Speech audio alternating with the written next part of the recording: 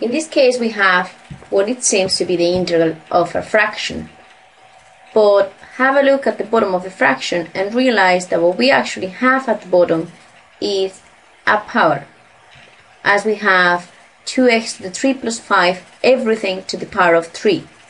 Therefore, we can rewrite this integral by bringing the power up just by changing the sign of the exponent.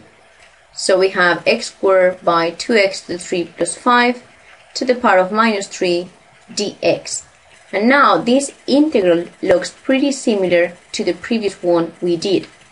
You just have to realize that this time the inside function is 2x to the 3 plus 5, as 2x to the 3 plus 5 to the minus 3 is nothing else but putting 2x to the 3 plus 5 inside x to the minus 3. Therefore, we are going to check if we can apply substitution.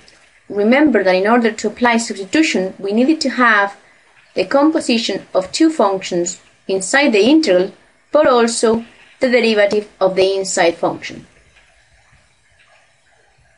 In this case, we have an x squared multiplying, which is almost the derivative of g, as the derivative of g is going to be 6x squared, and we have an x squared, so if you multiply that by 6, you will get the derivative of g.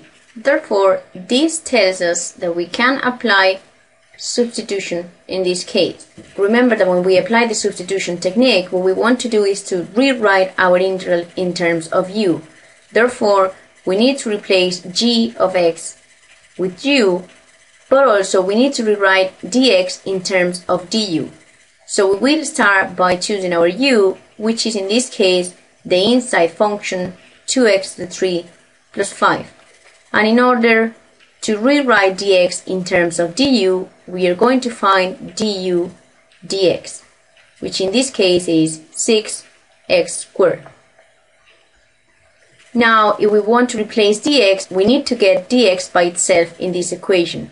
So, if we cross multiply, we get du is equal to 6x squared dx. And now, to get dx by itself, we can divide both sides by 6x squared. So we get dx is equal du over 6x squared. Now that we have our u and that we also have dx in terms of du, we can rewrite our integral. So we have the integral of x squared by 2x to the 3 plus 5 to the power of minus 3 dx is equal to, and now we are going to replace this by u and dx by du over 6x squared. So we have the integral of x squared by u to the minus 3 by du over 6x squared. If you remember, at this stage all your x's should cancel, and that's what happens here. X squared cancels with x squared, so we are left with only the integral of u to the minus 3 by du over 6.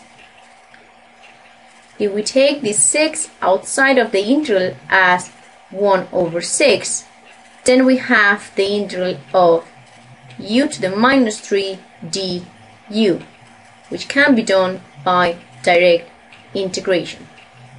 So we have 1 over 6 by, and now the integral of u to the minus 3 is just u to the minus 2 over minus 2 plus the constant of integration. If we multiply these two fractions here, we'll get u to the minus 2 over minus 12 plus c. And now you have to remember that when we are doing substitution, we need to get our x back. Therefore, we are going to replace u by 2x to the 3 plus 5. So our integral is 2x to the 3 plus 5 to the power of minus 2 over minus 12 plus c. Now we can rewrite our answer in exactly the same way as the integral was given. So we can bring the power down again with a positive exponent. That gives us minus 1 over 12 by 2x to the 3 plus 5 to the power of 2 plus c.